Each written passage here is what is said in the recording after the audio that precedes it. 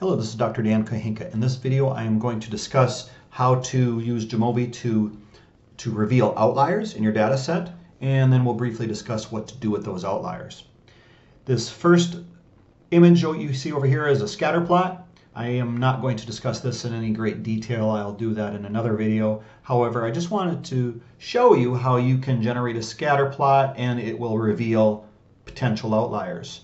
What I prefer to use is the box and whisker plot, or otherwise known as a box plot, to detect outliers. And you will see in a moment why that can be very useful.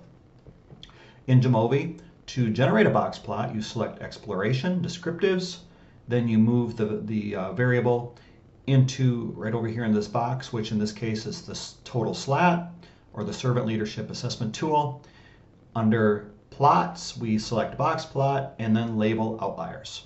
It will instantly generate the box plot for you, and in this case we do not see any outliers. Well, how would you know that? Well, here's another example where we see a couple of outliers. What is interesting about this is you'll notice here there were no outliers for the total slat, but there's this option right here, split by, which is really a very simple feature where we can slide over a categorical variable, and in this case it's employment status. So now I divided up the data based on full-time, part-time, or not working. And sure enough, we see two outliers. In this case, they are also labeled, and which is, again, a great feature because now what we can do is we have a label here of 20 and one of 34. We can go to our data set, go to row 20, which is our participant number 20, and we'll look at that data to see if we can determine if it's reliable or not.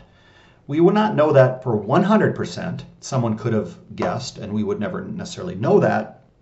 But there are ways to identify if it's unreliable data. For instance, if something is reverse coded and everyone, the participant put all sixes, let's say on a Likert scale, they're all the same score. Well, if one is reverse coded, that would probably have been, let's say, a 1 rather than a 6. So that's an indicator.